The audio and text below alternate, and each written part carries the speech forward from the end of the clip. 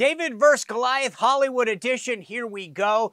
A brand new movie is making Hollywood freak out. The movie is called Sound of Freedom, and it opened up on July 4th and was a huge financial success. It made more than $50 million since its debut, making it one of the top 25 most successful films of the year so far. Per screen, it did better than the new Insidious movie and the new Indiana Jones movie. But here's why this is such a big deal. Sound of Freedom was originally completed in 2018. Then Disney acquired 20th Century Fox, and the following year, they shelved the film. Then it was picked up by a studio called Angel Studio. And if that name sounds familiar, it's because Angel Studios is the company behind the unbelievably successful series called The Chosen. The film stars Jim Caviezel. Now, you may remember him. He's the actor that played Jesus in Mel Gibson's The Passion of the Christ. He plays a guy named Tim Ballard. Tim Ballard is a former Homeland Security agent and founder of Operation Underground Railroad, and this guy goes around conducting sting operations to rescue children from child traffickers. What could be a better story? It's all based on a real deal, this guy Tim Ballard. But here's where the story gets really interesting.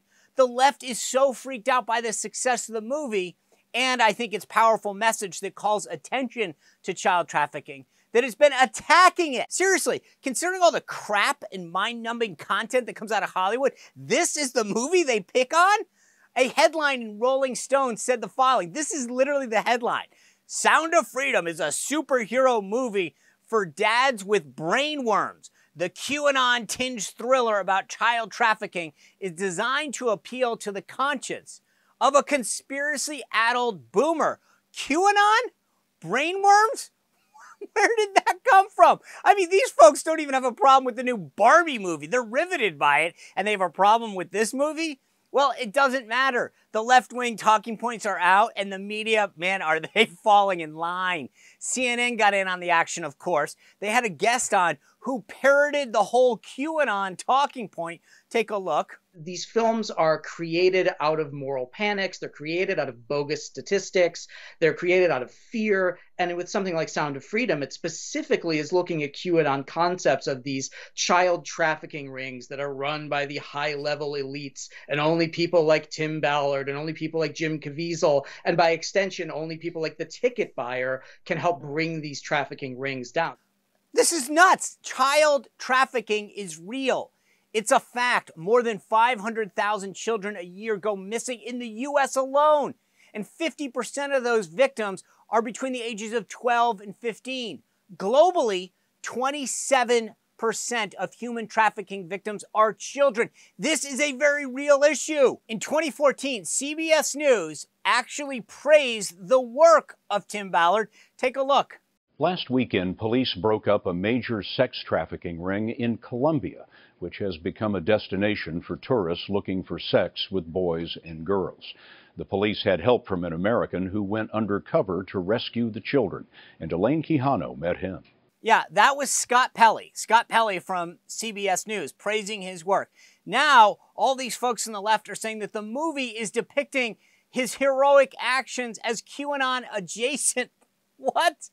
This movie is a success because it's very well done, and it has an extremely powerful message, one that we should all be able to get behind.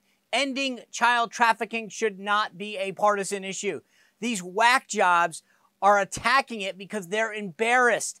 They got their clocks cleaned by an independent studio, and audiences love the movie. They passed on it. They shelved it, but America loves it. These folks in Hollywood and the media are the same folks, by the way, that shielded a person like Harvey Weinstein. So I don't know that I really care what they think about a movie. But here are my big takeaways. Angel Studios has shown first through The Chosen and now through The Sound of Freedom two very important things. Number one, there is an audience for this type of content.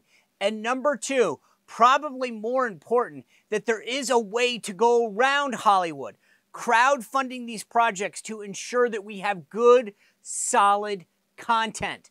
So here's my advice.